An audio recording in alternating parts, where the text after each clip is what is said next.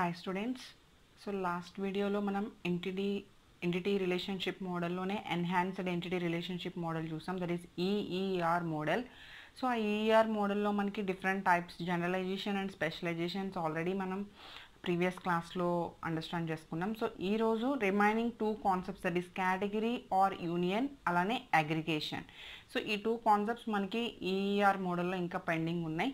So category are యూనియన్కి before that union. So మనం జనరల్గా union అనే వర్డ్ ఏ యూనియన్ బి, ఎక్కడైనా మనం యూనియన్ అని మనం మ్యాథమెటిక్స్లో యూజ్ చేస్తూ ఉంటాం. సో దట్ ఈ union means the combination of A and B common elements or some అందులోని ఎలిమెంట్స్ని తీసుకుని మనం ఏ యూనియన్ బి అని చెప్పి మెన్షన్ చేస్తూ ఉంటాం. సో అలా ఏంటంటే ఇక్కడ యూనియన్ వచ్చేసరికి టూ ఎంటిటీస్ యొక్క మధ్యలో are more than two entities మధ్యలో ఉన్న యూనియన్ని కేటగిరీస్ చేసి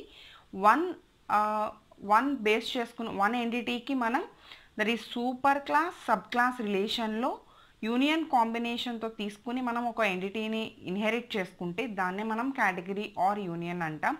so the first point,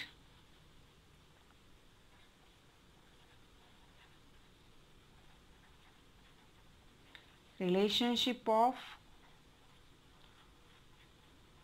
super are sub class with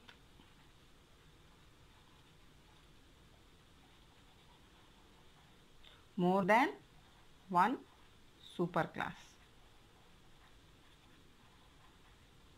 So next,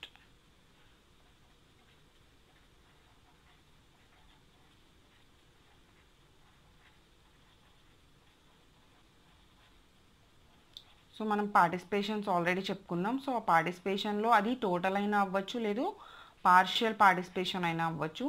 so for example దీనికి ఎగ్జాంపుల్ చూస్తే I want to take two entities or three entities. So I want to take one entity, that is person, and bank and company. So each and every entity having some owner. So నేను ఈ three combination యొక్క union పార్ట్గా నేను ఓనర్ని తీసుకుంటే, అంటే మనం ఏ type of entity అయినా కూడా మనకి ఓనర్ అనే ఒక బేస్ అనేది ఉంటుంది. సో ఇక్కడ నేను మెన్షన్ చేసే సింగిల్ ఎంటిటీ ఈజ్ ఓనర్. అంటే మనం ఏదైతే సూపర్ క్లాస్ సబ్ క్లాస్ తీసుకుంటున్నామో ఆ సూపర్ క్లాస్ యూనియన్ కాంబినేషన్గా మనం ఒక ఎంటిటీని మనం ఇన్హెరిట్ చేసుకునే కాన్సెప్ట్ని ఇక్కడ మనం ఏమంటున్నాం, కేటగిరీ ఆర్ యూనియన్ అని చెప్పి కాల్ చేస్తున్నాం. సో మనం జనరలైజేషన్ అండ్ స్పెషలైజేషన్లో డిఫరెంట్ బేస్తో చూసాం. So same based on super class and sub class. So ఇక్కడ కూడా కేటగిరీ ఆర్ యూనియన్ అనేది కూడా సేమ్ అలానే మనం టోటల్, అది మేబీ టోటల్ పార్టిసిపేషన్ అయినా అయి ఉండొచ్చు, లేదు పార్షియల్ పార్టిసిపేషన్ అయినా అయి ఉండొచ్చు. So after that aggregation. So what is aggregation? The last one in EER model topics మనకి aggregation.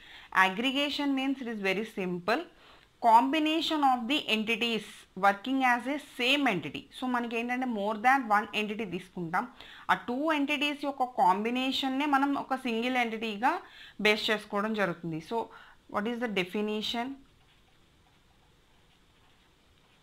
It is a process that represents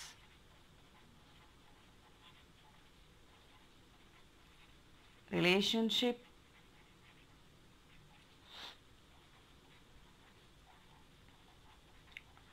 total object and parts.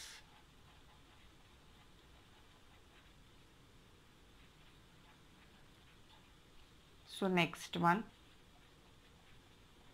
it is a process. So already చెప్పుకున్నాం మనం two entities అనేవి మనకి single ఎంటిటీగా work చేయాలి. That is two entity is treated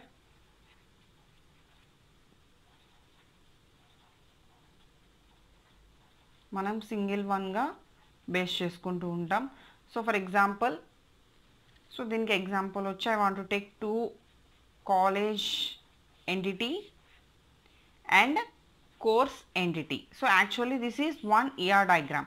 So two entities working as a ER diagram, college, course. ఈ two entities ki madhyalo I want to take one relation. relationship, that is offer. So which college offer which course. So ఈ two entities యొక్క కాంబినేషన్ని నేను one entity కాంబినేషన్లో తీసుకుంటే, that is the two combination of entities working as a single entity. So this is one entity and some relation and another entity, that is student, enquiries.